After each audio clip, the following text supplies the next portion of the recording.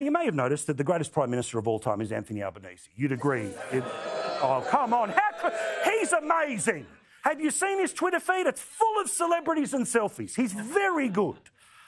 Well, as you know, on this program, we spent the entire production budget on this graphic, which was each way Albo, right? Because how often does he say one thing? Does he do another? Does he argue on Monday?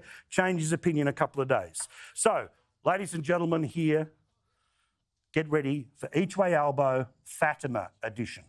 Because you may well be aware that there was the Senator from Western Australia, typical millennial who joins an organisation only to want to change it from within. But fair enough, that's a generational thing. We'll talk about it another time.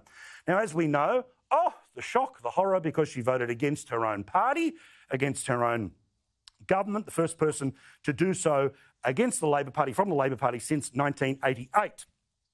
Now, as you know, when this actually happened, the first thing the Prime Minister did was pick up the phone and ring the media and say, you know, technically we don't actually have to give her any sort of a punishment whatsoever.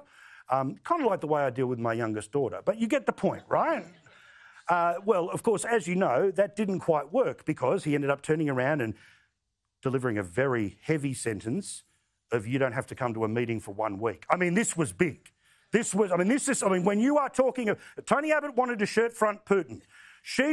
This bloke is willing to throw a lettuce leaf at a senator. Like, this is tough, right? This guy's right up there. Well, as you will have heard today, the senator in question went on to Channel 2, so this is a home game. Yet, even when you're playing a home game, it doesn't work. Just ask Joe Biden, because, of course, she says, I'll cross the floor again.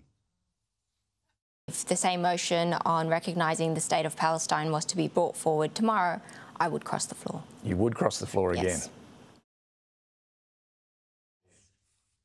So, Prime Minister calls her over for a quick little chat at the lodge. Oh, here's Toto. Did I mention that my mum was single mother and I was from Housing Commission?